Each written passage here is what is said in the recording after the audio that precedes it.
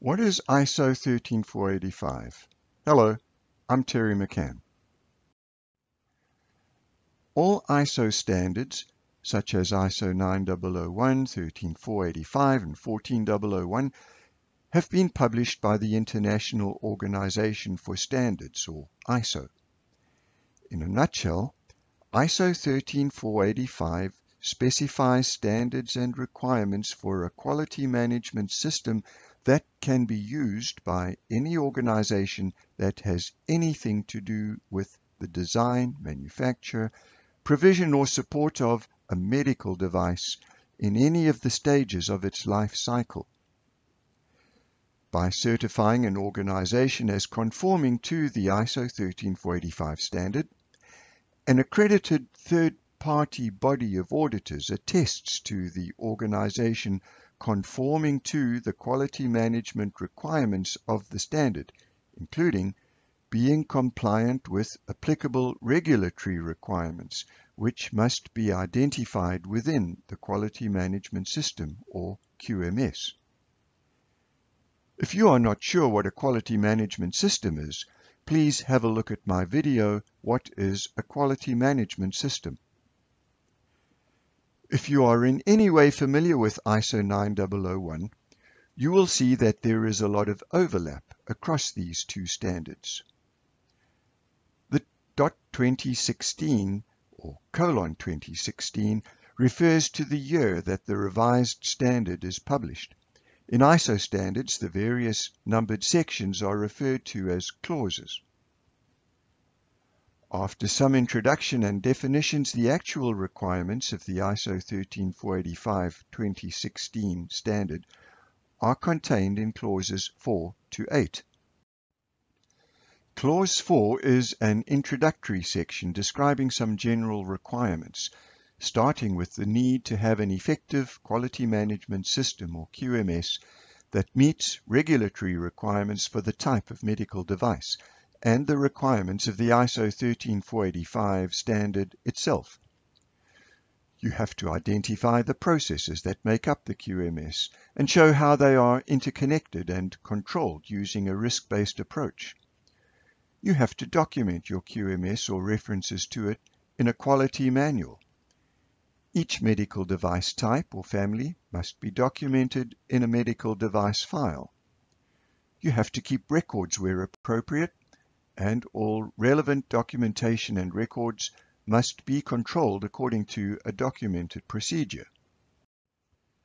The first requirement in Clause 5 is for top management to show its commitment to establishing and maintaining an effective quality management system.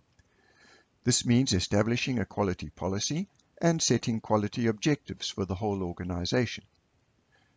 Top management have to define and document responsibilities and authorities for effectively operating the organization in conformity with its QMS, including to appoint a management representative who, among other things, shall report on the effectiveness of the QMS at management reviews conducted at planned intervals. Clause 6 sets out the requirement to provide the resources necessary for an effective QMS.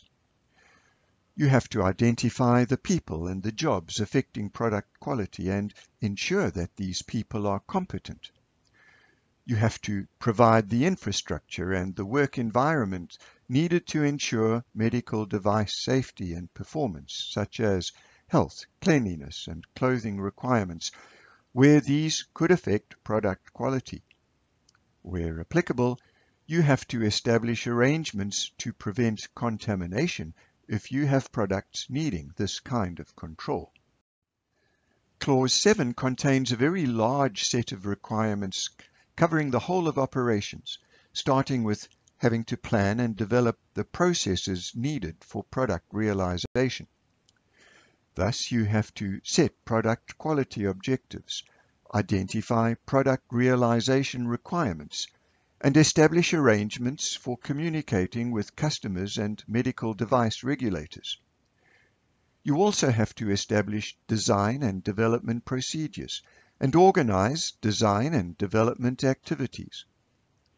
Effective verification and validation is a very important requirement at this stage prior to design transfer to manufacturing.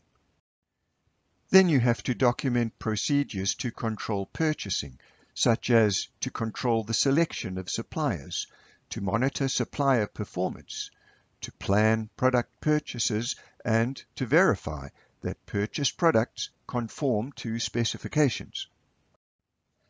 Clause 7 also requires that you plan, monitor, and control production and service provision, define requirements for contamination control if that is applicable in manufacturing and storage, and document product installation and verification requirements.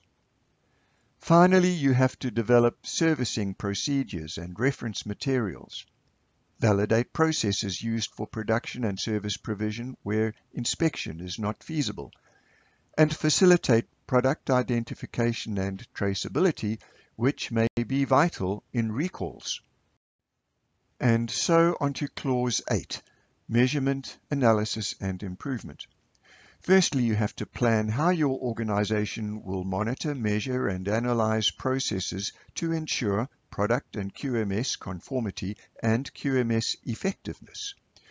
You also have to establish methods to obtain and monitor customer feedback and processes to investigate complaints, review risk, take action and report results, including to regulatory authorities where appropriate. The organization has to plan and conduct internal audits to determine whether the QMS is in conformity and processes are achieving planned results. You have to monitor and measure product during the manufacturing process to identify non-conforming product and take appropriate action to isolate such product and prevent unintended delivery or use. Finally, you are required to analyze data about your organization's QMS in order to evaluate its suitability and effectiveness and improve where indicated. Where appropriate, you need to take corrective and preventive action in order to maintain QMS suitability, adequacy and effectiveness, and ensure medical device safety and performance. I'm Terry McCann. My company is TCMC Quality Management Services. If you have any questions about ISO 13485 or concerns about transition to ISO 13485-2016, I would love to hear from you. Leave a comment or go to the Contact Us page on my website or send an email to terry.mccann@tcmc-qms.ca. terry.mccann@tcmc-qms.ca.